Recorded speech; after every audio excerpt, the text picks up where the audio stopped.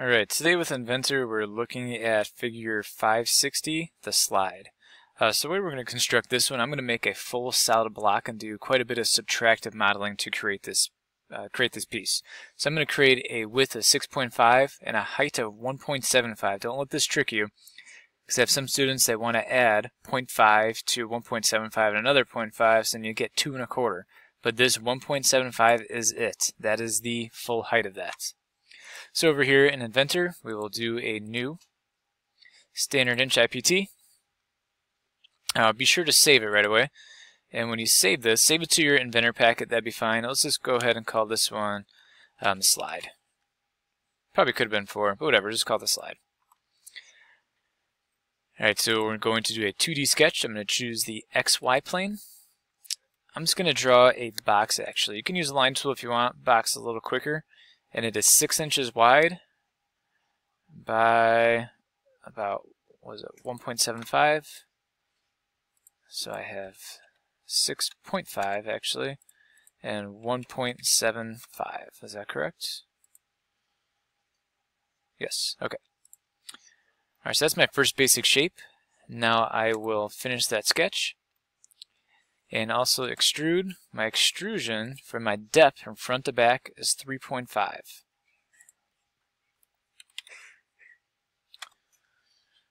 Alright, so now I'm going to make a series of different subtractive sketches or subtractive modeling extrusions here. So I'm going to do another 2D sketch over on this side. And now I'm going to focus on this little bottom channel that's being cut out. So it is 0.5 from the top. It is 2 inches wide and 0.75 from the side. So the easiest thing here is going to be to draw a rectangle, to snap right to the bottom edge, dimension it from the edge to the side here, which is 0.75, and then that is supposed to be 2. And from top to bottom we have another, or 0.5 this time. All right. Check mark it, go ahead and do an extrude. We're going to do a cut to all. Alright. Now I'm going to do another 2D sketch on that same side. Now this time I'm going to put 2 rectangles up here in the corner. I'm going to go one on this side, I'm going to go one on this side. Try not to snap in anything that already exists, because sometimes that gets a little confusing. So avoid that black line that's going across here. Alright, so now I have, these are going to be, what is it? 0.5 depth, but 0.75 wide. So 0.5 for my depth, 0.75 wide, 0.5 depth, 0.75 wide.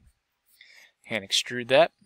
I finished the sketch. Now I'm going to extrude both these surfaces at one time, and I cut for all. Alright, so the next thing that we will do is create, let's see, let's do 2D sketch. I'll create those holes that are on the top. Let's look here, we have 2 holes that are 1 inch diameter, and they're 1.38 from the sides, and 3.75 from each other. So let's do this. Let's go here, I'm going to flip this around. Now we're not placing circles and extruding them, we're placing points. So I'm going to place a point. That's here, and also here. Now I'm going to dimension these. I know that from here from the side is supposed to be 1.38, and then my distance from the next center, that was what? 3.75, I think? Yep, 3.75. Alright, so now we're not positive that these are directly in the center, so we need to also place a dimension from here to the edge. And we know if our full total depth is 3.5, we can do 3.5 divided by 2. And that'll put it directly down the middle.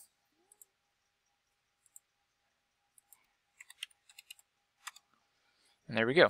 Now they're both purple, like we want them, meaning it's fully constrained. I can check mark this. I'm going to use the hole function. It may or may not recognize both of them. Yep, it did. So both of those, and these are 1 inch diameter. So go ahead and hit OK. And then there you have it. Alright, pause and go back if you do need to. in the next part, in part 2, we will be creating a sheet with dimensions out of this.